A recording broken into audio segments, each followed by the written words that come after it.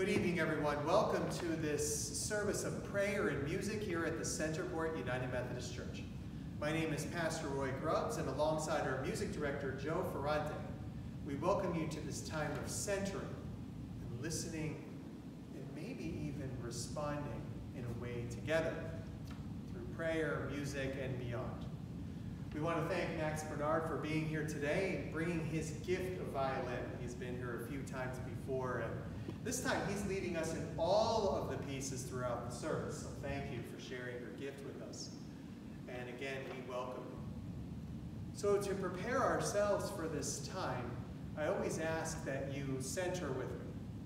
So whatever your day has brought, go ahead and close your eyes. And I ask you to just breathe out. Breathe out anything that would distract you. And together, as you breathe in, let that be the Holy Spirit.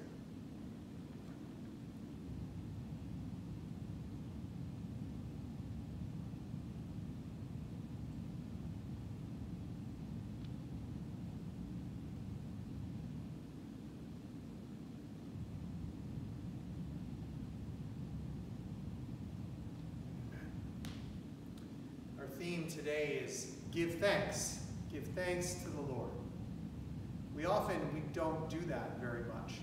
We might say a quick thank you or a quick note. Often our prayers are much more about what we hope for, what we long for, others in need that we're praying for. And those prayers are wonderful. But one thing we might be able to do a little more of is give thanks to God for everything that has already been given to us. So let us join in our opening prayer. It is good to give thanks to the Lord, to sing praises to your name, O Most High, to declare your steadfast love in the morning and your faithfulness at night. For you have made me glad, O Lord, in all you have done, and I sing for joy at the work of your hands. That's from Psalm 92, verses 1, 2, and 4. And I sing for joy at the work of your hands. And again, we welcome Max to our sanctuary today to lead us in music, and there's going to be a lot of joy coming from your hands in just a moment as you lead us in our first piece, and it's pronounced Courant, is that right? Courant. Thank you.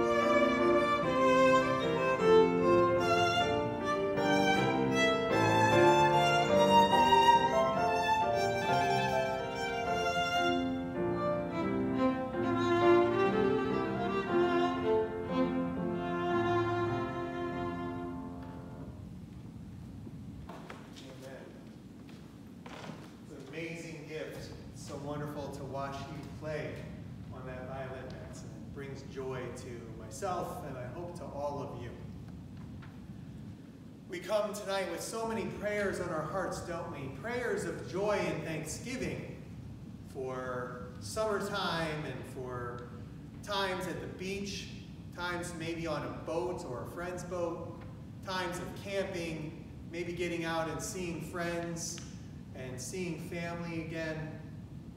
But we also have a lot of prayers that we lift up to God for all kinds of reasons.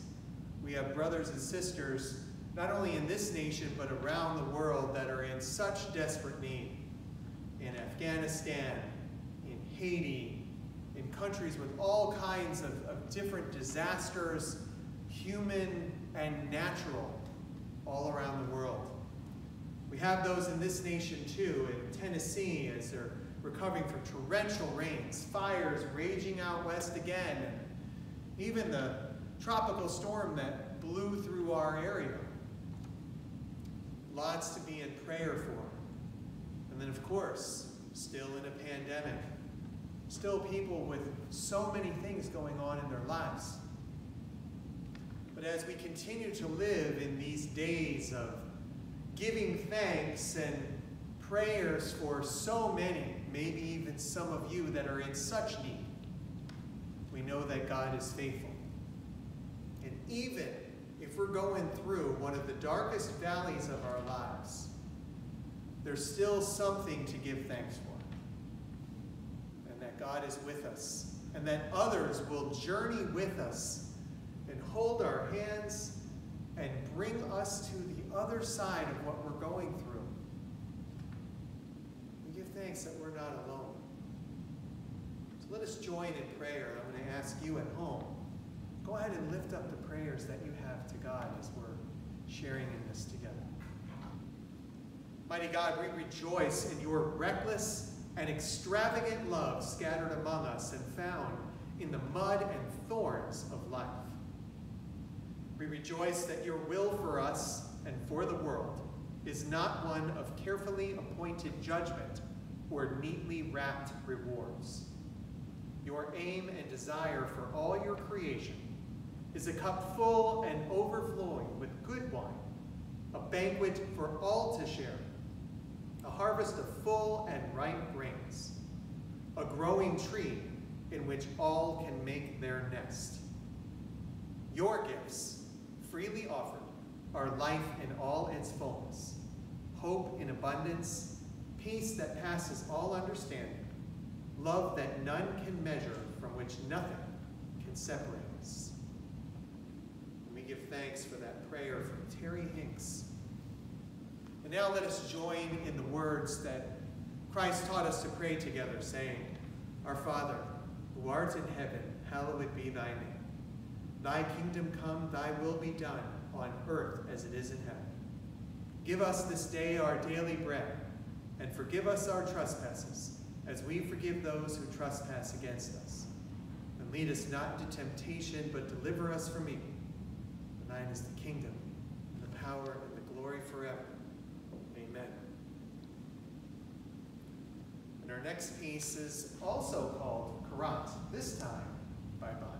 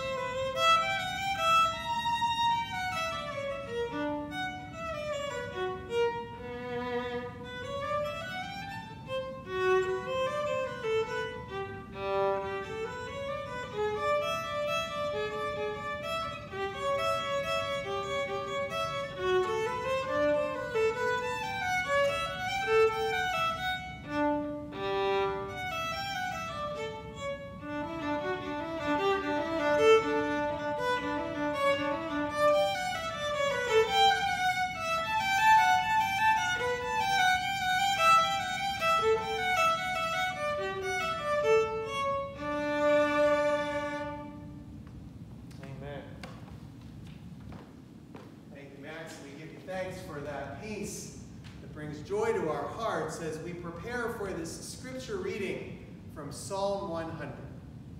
Make a joyful noise to the Lord, all the earth. Worship the Lord with gladness. Come into his presence with singing. Know that the Lord is God. It is he that made us, and we are his. And we are his people and the sheep of his pasture. Enter his gates with thanksgiving and his courts with praise. Give thanks to him and bless his name, for the Lord is good. His steadfast love endures forever, and his faithfulness to all generations. This is the word of God for the people of God. So Max, when you were young, when did you start playing the violin? I was 4. You were 4 years old. I would imagine you were somewhere around this high. Can you imagine a little 4-year-old playing the violin? The first time you played it, I'm not trying to be mean to you, but it probably didn't sound like it sounded just now. Is that right? Is that fair? I have to agree, yes. But when you played it, it brought you joy. And you felt connected to this instrument, and you wanted to keep going now for, what, 12, 13 years? Something like that? Something like that. 12 or 13 years. And many students, Joe, you can attest to this too, they may start with an instrument, but they don't keep going all the way. Sometimes they drop out after a couple of years or several years, and life gets in the way, or it's not calling to them anymore, and they move on to something else. But when you find what it is that you're supposed to do, and you answer that calling that comes from God, it can just sing. Just like it's just been singing from Max here today for these first 2 pieces, and will again later on in this service, and like it does from all of us. When we are in sync with God, the world is right. And when we find the instrument within ourselves that God wants us to share with the world, all we need to do is to hone our skills and to practice and to be willing to share and to take a risk and maybe even put that on public display for others to listen and to appreciate. Now in Max's case, just one of the gifts he has involves a real-life instrument. But you get what I'm talking about. There are those of you who are teachers, those that are nurses, those that are caregivers, those that are parents, those that are grandparents, those that are in the fields of protecting others, like police officers, firemen, firewomen, etc., or maybe even in the armed forces. There are those that work in manufacturing and banking, those that are in businesses of all kinds, and all of the arms that those businesses produce, like in distribution and delivery. So many in the food industry. And things have been rough over these last 18 months for many in so many professions and vocations. Let me tell you something, being a minister in these past 18 months hasn't always been easy either. It's not easy all the time, but we have all been struggling. But we're still here, and life is still good. And there still is a lot to give thanks for, and there is more than hope on the horizon for things to get even better than they are today. We certainly aren't in a position where things are as bad as they were over a year ago. We wouldn't necessarily call them fantastic, but it's getting better. We give thanks for science and for technology and for the commitment that we all have to keep ourselves and each other safe. And that commitment and that promise comes from God, and we turn to God and give thanks for all the blessings that we have and this journey that we've been on and how God has carried us through. What is the instrument that's inside of you? Maybe now we're going beyond career or vocation. We're going to what's in your soul. what really causes us to sing is when we're loving God and loving others.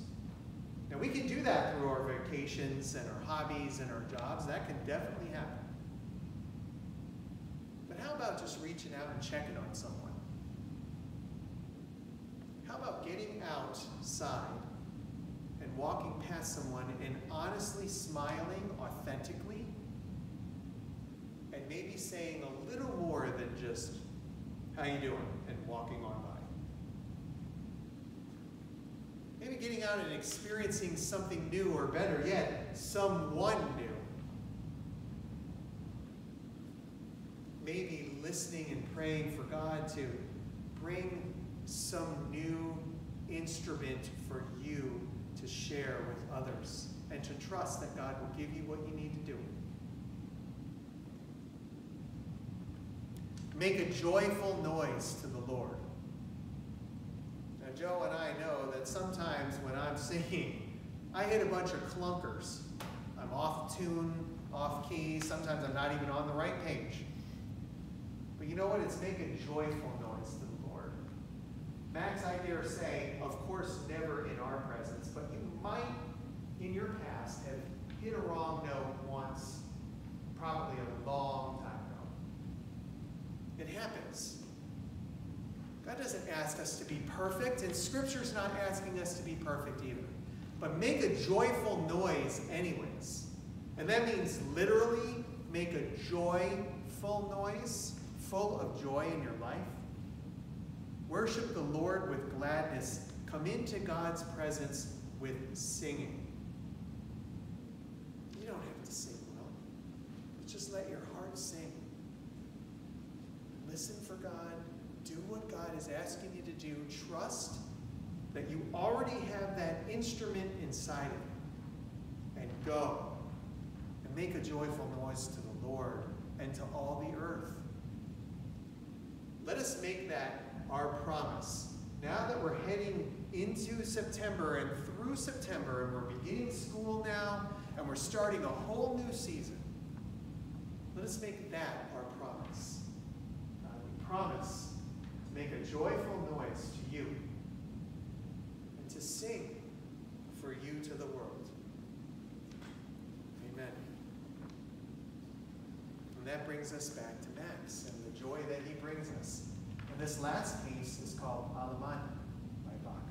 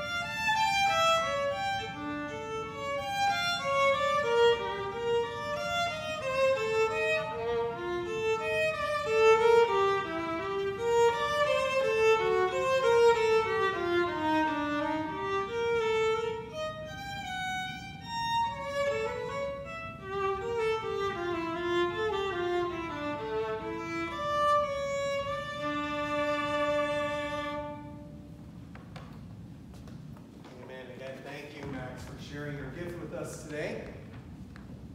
And we're going to close in prayer in this worship service with a prayer from St. Francis of Assisi. You are holy, Lord, the only God, and your deeds are wonderful. You are love. You are wisdom. You are humility. You are endurance.